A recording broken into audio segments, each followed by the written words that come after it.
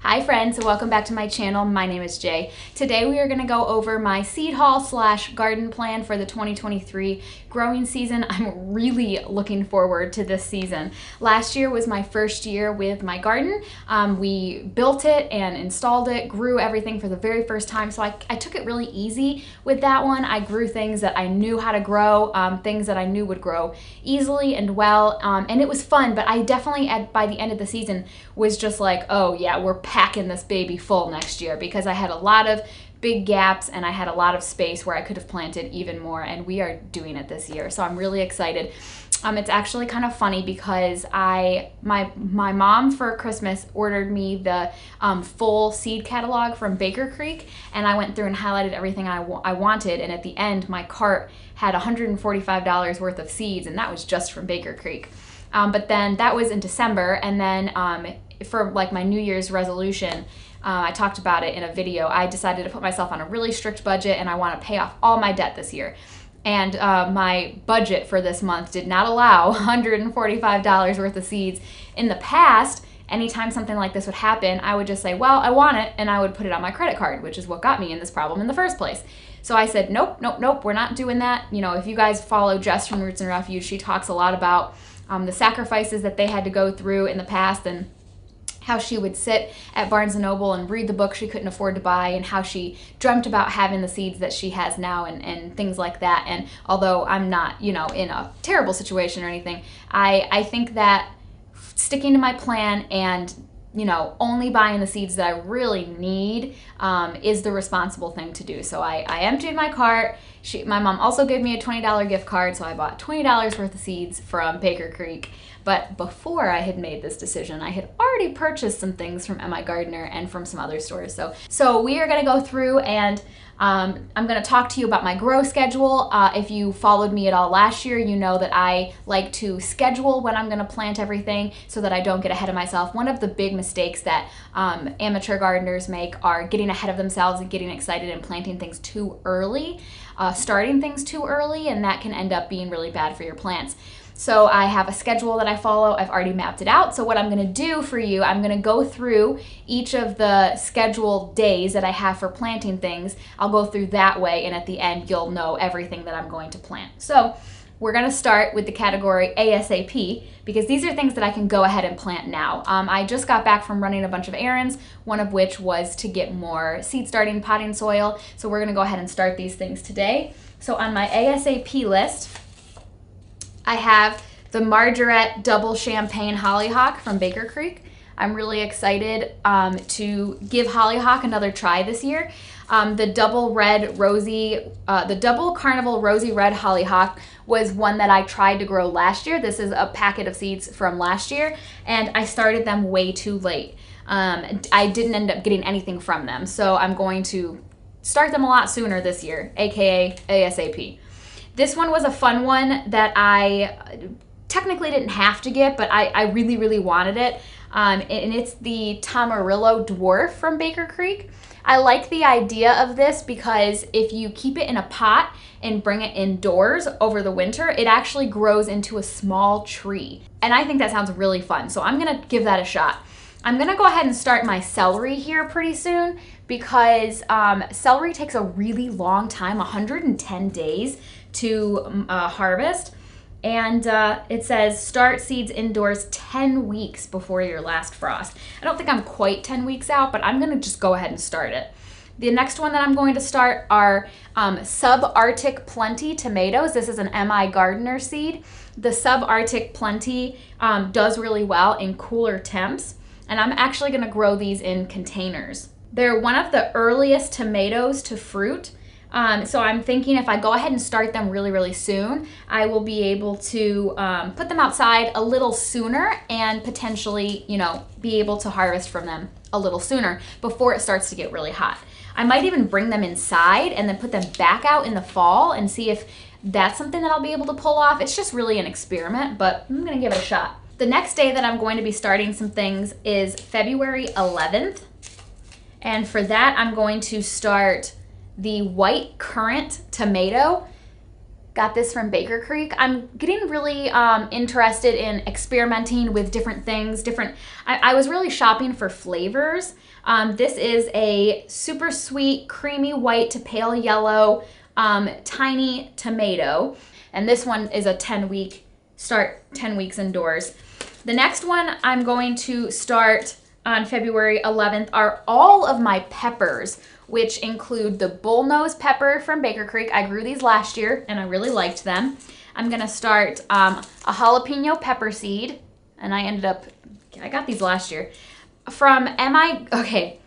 I tried to grow banana peppers last year. The seed that I chose from Baker Creek I did not like, so I have 3 different banana pepper seeds. I have the sweet banana pepper from M.I. Gardner. I have the pepperoncini pepper from M.I. Gardner. And I also have a Burpee Organics Greek pepperoncini pepper. We really like banana peppers in this house, and I want to be able to pickle them, and I want to put them on pizzas. I want to be able to stuff them. The kind that I get from the store, which most closely resembles these ones, are really big, and I can cut out the inside and I stuff them and put cheese on top, and they're really, really good. So I'm gonna try again to grow banana peppers and see how it goes. So I'm starting those on February 11th. I have a really interesting thing I'm going to attempt with my peppers this year, because our springs are so chilly usually that it took me a really long time last year to get peppers. So I have something I'm gonna try this year, so stay tuned. February 25th, I'm gonna go ahead and start all my onions. I was not very successful with onions last year, but in my defense, I wasn't able to get started when I was supposed to because I was still in the process of acquiring all of my seed starting stuff, all of the garden stuff outside. And so a lot of things didn't get started on time, but I'm better equipped now, so I wanna go ahead and start my onions when I'm supposed to. And I really want onions. I wanna be successful. So I have a lot. From Haas Tools, I have the candy onion. This one I purchased at a cute little natural food stores that we have here locally. This is the New York Early. It's a certified organic yellow onion. And I don't know, it caught my eye when I was at the store. That was last year. From M.I. Gardner, I have the Walla Walla onion. I'm gonna give that a try. Also from M.I. Gardner, I have the Alyssa Craig onion. We'll give that one a try. And also from M.I. Gardner, we have the red Weathersfield onion. So I'm trying to really up my productivity of onions because I bought a lot of onions from the farmer's market last year, and I want to be able to grow my own, right? Isn't that the whole point of what we're doing here? So next up after that, we have March 4th. March 4th is gonna be a really big seed starting day for me. We have a lot that we're going to be starting on that date. So buckle up. We are doing this is a new one from Baker Creek, the Apricota Cosmo.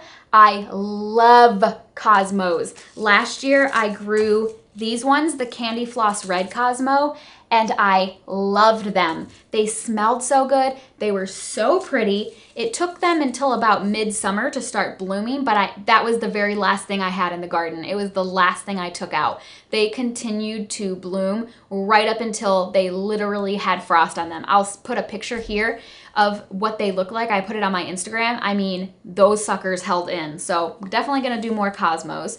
Last year I planted the Mother of Pearl Poppy and the Amazing Gray Poppy, and everybody loved them. Anyone who came over to see my garden went straight to them and just thought they were so pretty. So I'm gonna do them again.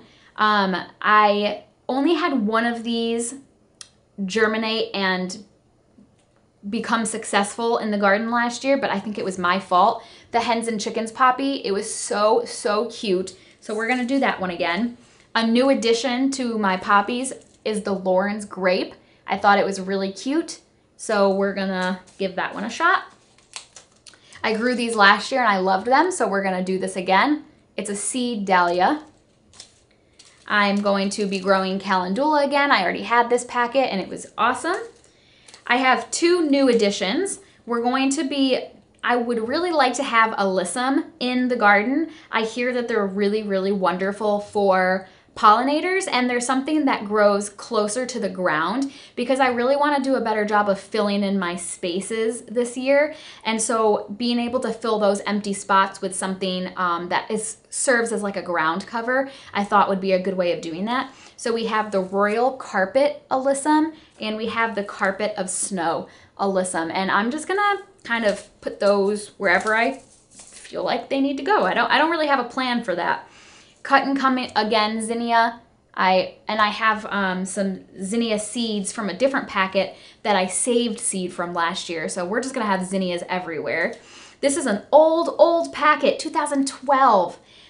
This is the Burpina Giant Zinnia Mix. And I actually just found it when we were cleaning the basement. And you know, the only way to know if I'll be able to get anything from them or not is to plant them. So we're gonna. Also from last year, I wasn't sure if I was gonna do these again, but I decided to. The Matsumoto Formula Mix Asters. I'm gonna plant them again because they just did so well. And they did really well in vases and they were very beautiful. Some new additions this year. We have, this is from M.I. Gardner, the Straw Flower. Look at how beautiful, copper red. That's gonna be some really pretty color to have in the garden.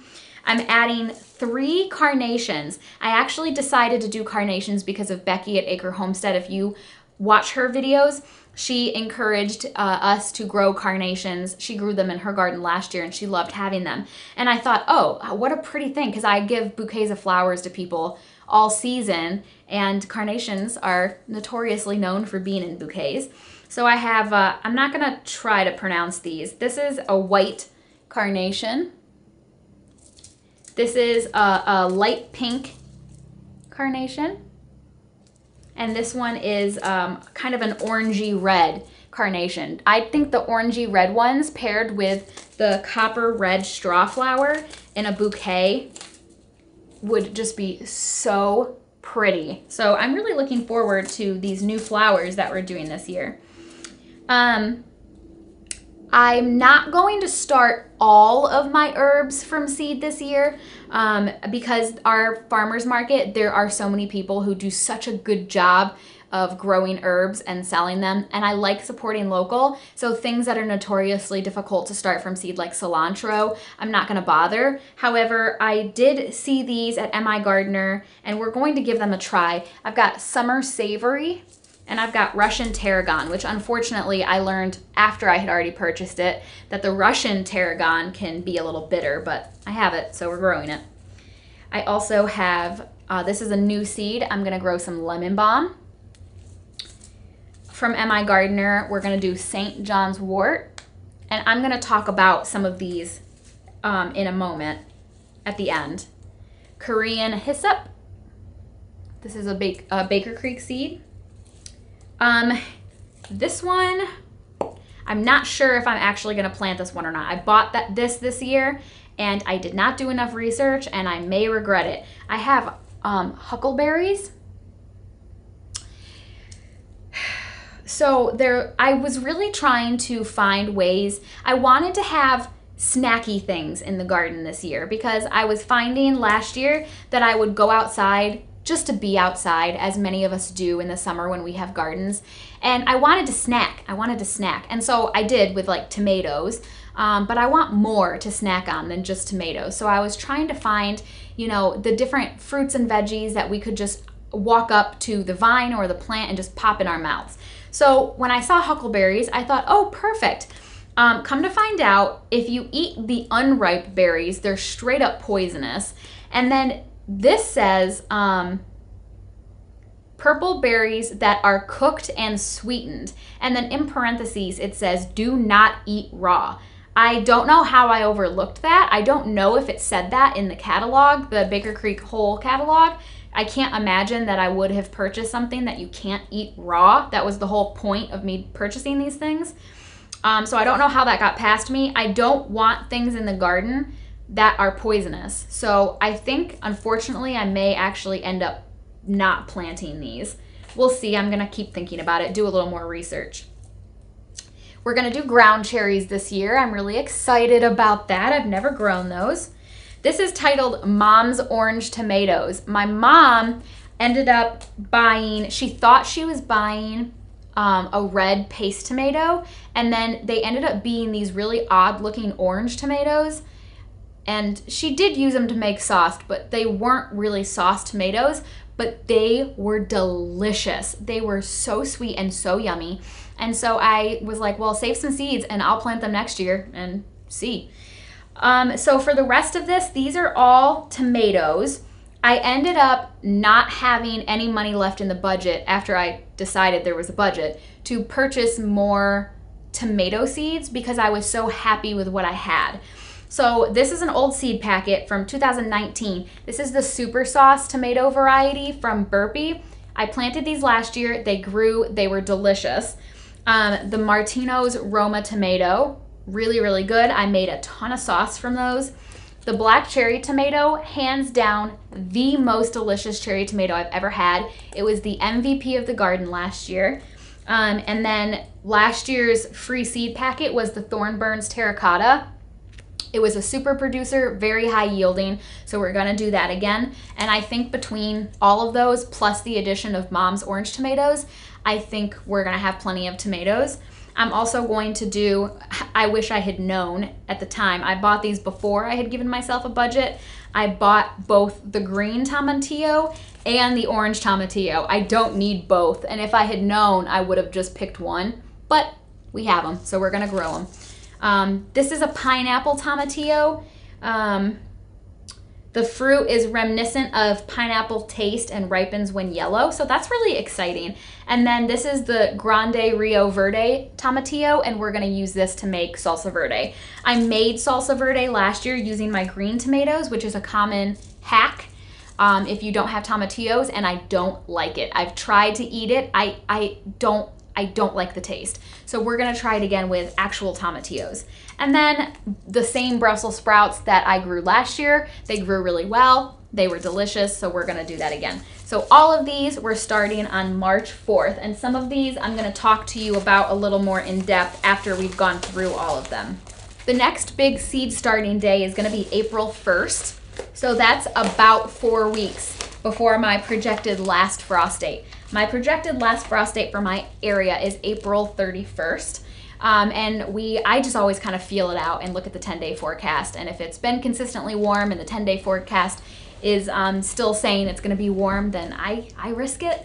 But we'll see, because last year we had a really warm spring very early, and I don't know if we'll get lucky like that twice. So we'll see. But having April 1st be my last start date, it still gives me enough time either way. So we're going to go for it. A lot of these are the same as last year. I'll just go through them quick. The Flamingo Celosia, absolutely loved. The Rainbow Celosia did really well, continued to produce beautiful colors in the garden for a long time. We're gonna do the Chocolate Cherry Sunflower, the Evening Sunflower, the Evening Sun Sunflower, the Jerusalem Gold Sunflower. I call these Hannah's Sunflower. It was a gift from my friend Hannah, and we're gonna do those again. Those are all my sunflowers. I'm going to plant them much closer together. I had them way spaced out last year, and I did not like how it looked. I want sunflowers out the wazoo this year. This is a new one. I'm gonna try and plant these Alaska Mix Nasturtiums. I've heard that nasturtiums are great for pollinators and they're edible, so we're gonna give those a try. Here's another new one. This is the Mexican sour gherkin cucamelon. It looks like a watermelon, tastes like a cucumber with a hint of lemon. I think that those could be really fun to just go outside and pop in your mouth if you want a snack. They're about the size of grapes.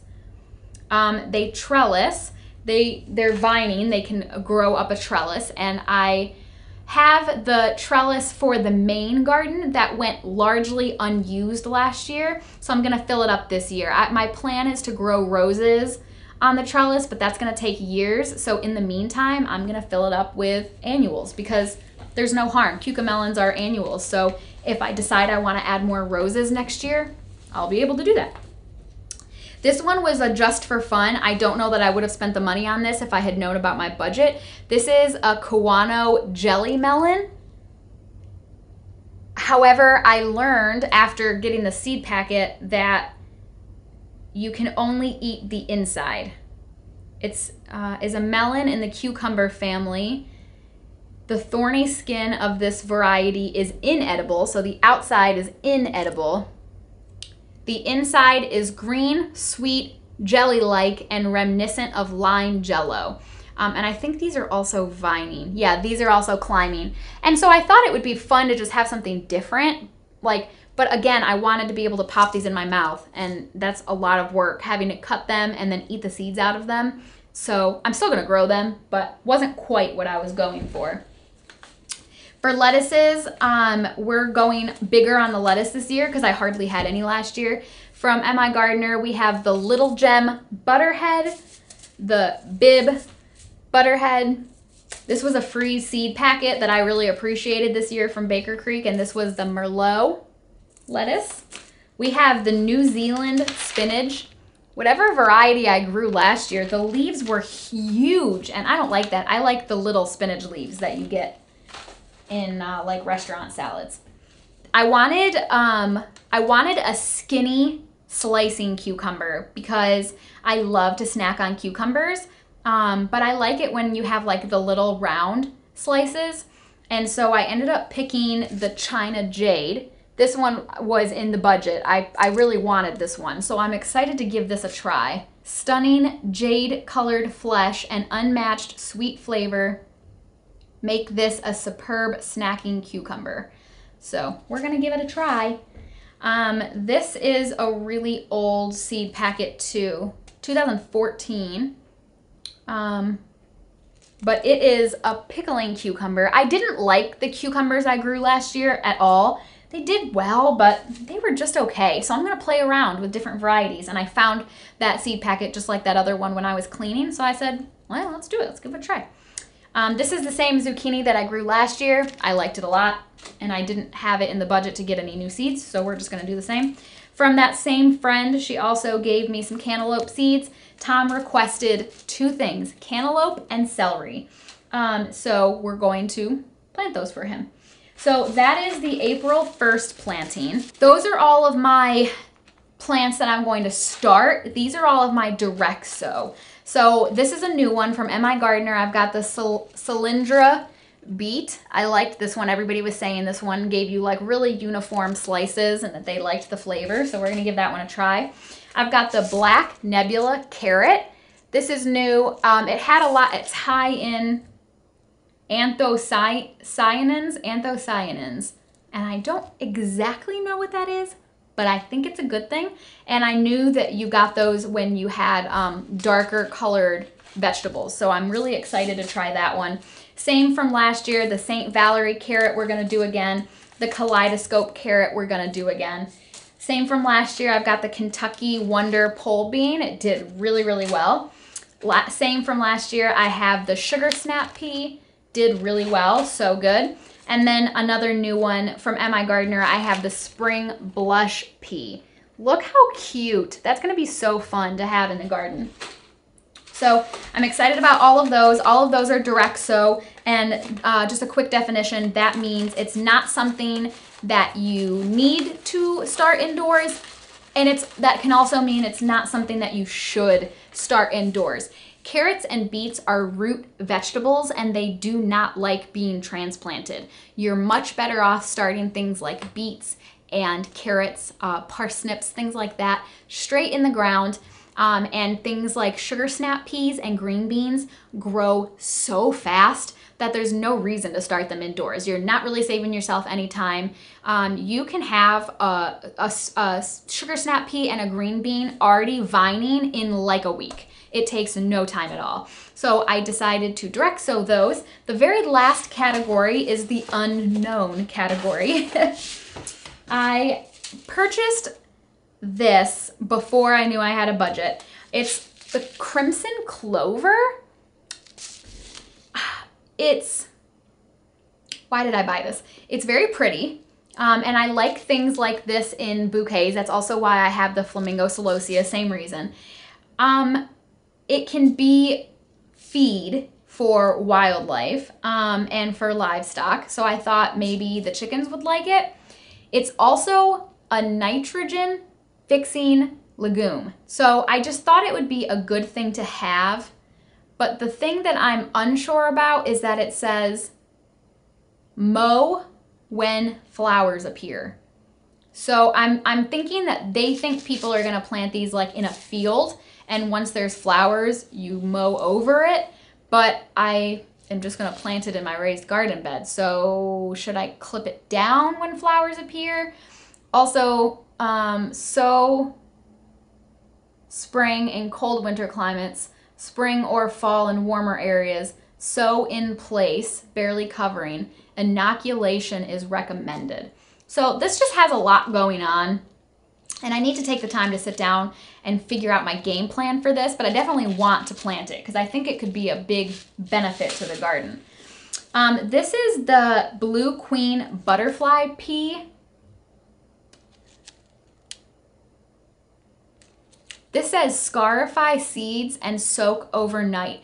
I think that means you put a little nick in the seed, and that helps it, the water get to it, and that helps it like wake up and germinate. And it just says sow in average garden soil. It doesn't give you any kind of idea when, like if it says frost hardy no, so I'm assuming after danger of last frost. So I'm just gonna have to pay attention to this one, and figure out what I'm doing with that. And then I've got basil, oregano, and chamomile. I think I put these in that category because I've already started my basil and chamomile. I did that for funsies, and they're doing really well. And then my oregano, why do I have these in the unknown? I think I just missed these and didn't feel like going back and figuring out where to put them.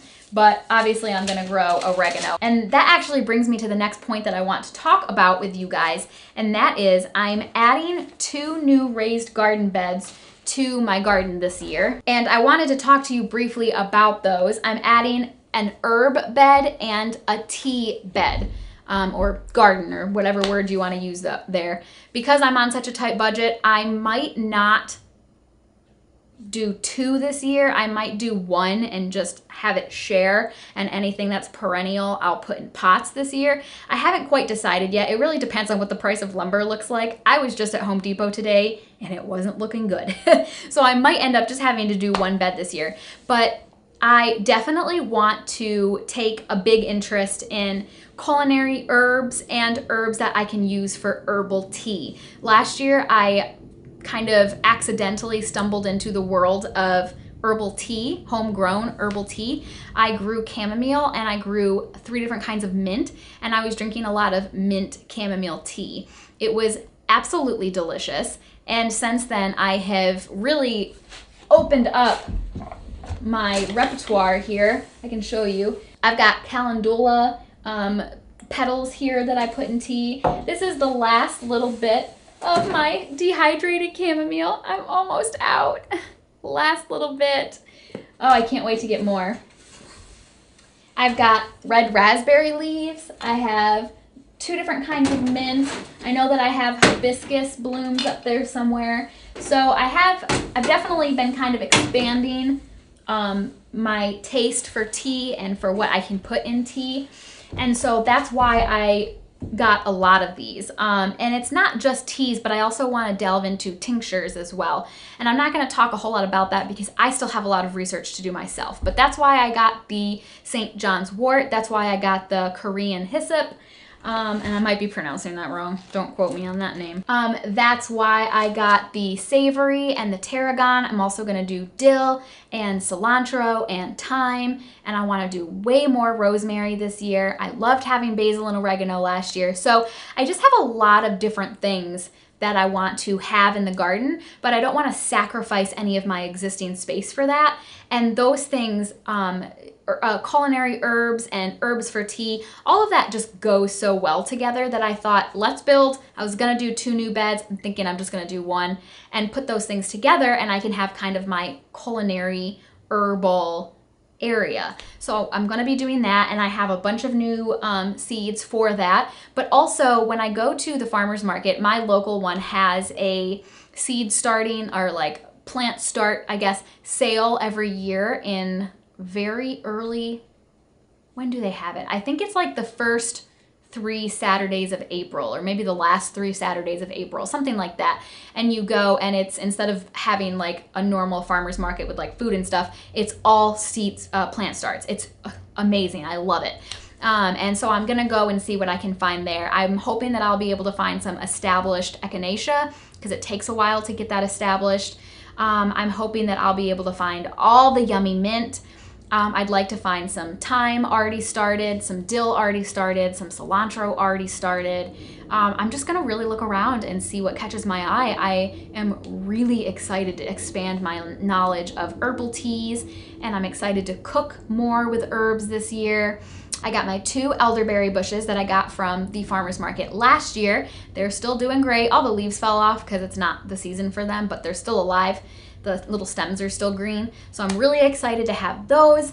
And guys, I just think we have so much this year. I'm abundantly blessed with the seeds that I have to start this year, because I was finding that I would walk outside last year and I was still very grateful for everything I had. I don't want to sound ungrateful, but I just kind of got a little bored. I had tomatoes, I had peppers, I had mint. That was kind of it. I didn't have a whole lot, you know, which is okay. I did that on purpose. I wanted to ease into it.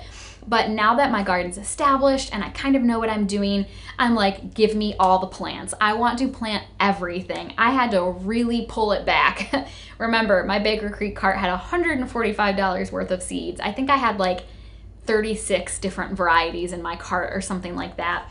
I just want to plant all the things. It's so much fun. But I digress. This is what we're working with this year, so I just wanted to get on here and let you know kind of what we're doing, when we're starting things. Last year, I did a seed starting video for every date that I started things. I don't think I'm gonna do that this year, but rather I will definitely show you throughout my other videos kind of my seed starting setup, and I'll update you and show you how things are doing. I need to purchase 6 more grow lights. I have 6 currently, and I'm only using half of my seed starting rack. So I need to get more lights, because I'm definitely doubling, almost tripling the amount of seeds that I'm starting this year. So I need to get more lights. Thankfully, I think I have the space for it. But guys, I am really excited. I'm so looking forward to 2023's growing season. I am excited to can all of the things. I'm excited to snack on all of the things. I'm excited to just be outside and surrounded with all the beauty and the smells and the flavors and all of the pollinators. I already had a ton of pollinators last year, and I'm hoping that they kind of remember my yard and my house and come back and bring all of their friends, because it's just magical. Having a garden is magical. So I want to throw in a quick health update for you guys. I haven't talked about my health very much lately, because honestly, I was doing really well there for a while. I'm on my my medication for my anxiety and my panic attack disorder, and it's been going really well. I mean, it's the end of January. This time last year, I was not doing too good, and this year I'm really hanging in there. Obviously, I'm still feeling the January fatigue, and you know, I've got a little bit of brain fog, and I'm tired and just kind of bleh, but I feel like that's normal. Even the peppiest of person feels a little blue in January. It's a very hard month, especially for us gardeners, but I'm doing pretty well. However, for the past 2, almost 3 weeks, I have been dealing with lightheadedness. I've actually passed out twice, 1.5 times. One time for sure, a second time that was pretty severe, but I just barely went down. So luckily I'm able to feel it coming on, and I get to the ground really fast so that I don't hurt myself. But the lightheadedness is getting to be a real problem for me. Yesterday I actually had to call into work. I couldn't stand up without feeling like my vision would get spotty and my legs would get weak. I couldn't turn my head side to side without my vision getting spotty. My face was tingling, my hands were tingling, my legs would feel weak. And it lasted from when I woke up yesterday morning until 2 o'clock in the afternoon was when it started to finally kind of peter out. And it was very scary. I actually messaged my doctor, and she was able to get me in this morning. So I went, they did an EKG, that looked normal. She did a whole workup for me to get my blood work done. I got a TB test. She said that that's a symptom of TB. I work in the hospital, so I guess there's always the potential, but that would suck.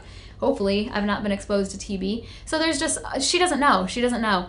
I thought I might be pregnant because my mom, she would pass out with all three of us. When she was pregnant with all three of us, lightheadedness and fainting was a symptom of pregnancy for her. And so I've known that forever. So as soon as I started to feel like kind of lightheaded, I was like, Tom, I'm pregnant. But many pregnancy tests later, I am not. So I don't know. Me and my doctor both don't know what in the world is causing this lightheadedness and these fainting spells.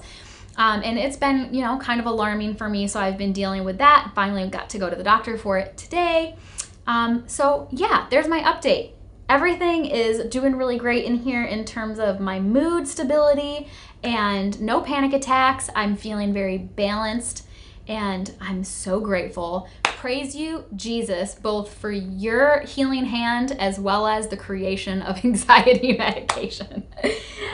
Anyway, so yeah, just dealing with this new lightheadedness and this fainting. So I'm being very careful. I'm listening to my body. I'm drinking a lot of water. I'm still eating really well. Yeah, two other things that I wanted to just kind of throw out there since we haven't talked in a little while. I purchased organic feed for my chickies because I've been talking to you guys so much about organics lately, and I've been eating a lot of organic food, but I have to practice what I preach. And if I'm gonna come to you guys and tell you about the importance of organic food, then I need to practice that as well. And I was not feeding my chickens non-GMO organic feed. And so I purchased it. It was very expensive. For a 25-pound bag, it was $27. I was purchasing a 50-pound bag for $19. So, ouch. We'll see, because again, I'm on a budget. So I might end up buying a bag of the organic and a bag of what they were on before and mixing them. So at least some of it's organic. You kind of have to do what you can with what you have. And, you know, do I drink grass-fed organic milk? Yes. Do I still go to Taco Bell? Yes. So it's a balance. It's very difficult and very expensive to go wholly organic. And it's not realistic, but I needed to get more chicken feed. I was there today. I saw the organic and I said, okay, let's go ahead and get a bag. So just mentioning that to you guys, just so you know that when I come to you with this talk of organic living, I'm truly trying to implement it, but it's little things at a time, baby steps. It's not an overnight overhaul, it's baby steps. So just wanted to mention that. Also, while I was thinking about the chickies today, I bought them a big rubber tub, probably this big. I don't know if you can really see that, probably this big. I went to Home Depot and I found all-purpose construction sand. You don't want to get play sand because it's really fine and can compact in their crop. You want the real coarse, grainy, all-purpose construction sand. And I tried to find a bag of just plain dirt, like just soil without anything added into it, and I couldn't find any. So I think I'm actually gonna go outside later and just dig up a couple shovelfuls of just dirt from my yard, and I'm gonna make them a dust bath, because when they are free ranging, they dust bathe in my garden beds and have a jolly old time. But we've got a bunch of snow on the ground and they've not been able to do that in a long time, and I can tell that they want to because they've been trying to dust bathe in their coop, but there's poop and stuff everywhere, so I don't really want them to do that. So I decided I was gonna give them an area specifically for dust bathing, and you want that to be kind of a mixture of sand and dirt. Again, not play sand. So I'm gonna try and get that together for them today and get that out to them if I have time. And hopefully they'll enjoy that, and it'll give them something to do, and it'll give them a chance to kind of preen and clean themselves. Always thinking about my girls, right? Especially because we need to treat them like the queens they are, since we are not having to buy eggs at the store. At least I'm not, and I know many of my other Instagram friends aren't either. So yeah, trying to spoil those little babies. But that's all I have.